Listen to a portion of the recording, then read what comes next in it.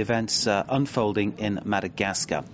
Ange Raswell has installed himself as the interim president, but the move, which follows weeks of unrest, almost raises as many questions as it provides answers. Correspondent Cyril Vanier joins us now from Madagascar. We're entering a period now when Madagascar's redefining its internal structure and, of course, its external relations. Cyril, what does this concretely mean for Madagascar?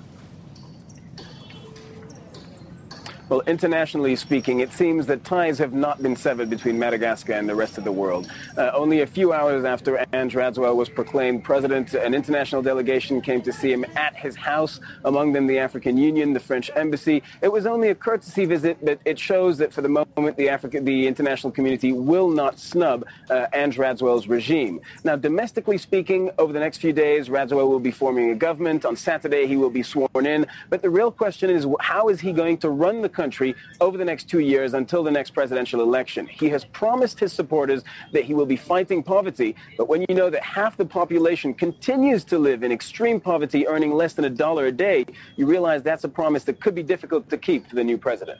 One of the issues at the start of these troubles was that deal done with Daewoo of South Korea to basically lease off a large swathe of Madagascar so they could grow food to take back to South Korea. That was negotiated by the outgoing president, Marc Ravalomanana. Any word on where he is? Well, Ange Raswell, in an interview with France 24 yesterday, told us that he believes Marc Ravalomanana to be in hiding in a diplomatic residence somewhere. He believes that an embassy from a foreign country is sheltering Marc Ravalomanana, and he's told us that once Ravalomanana leaves his place of hiding, it will be one of his priorities to execute the arrest warrant that is currently out on the former president. Cyril Vanier in Madagascar there. We need to leave it there. Thank you very much for that update. Of course, Cyril will be watching events unfolding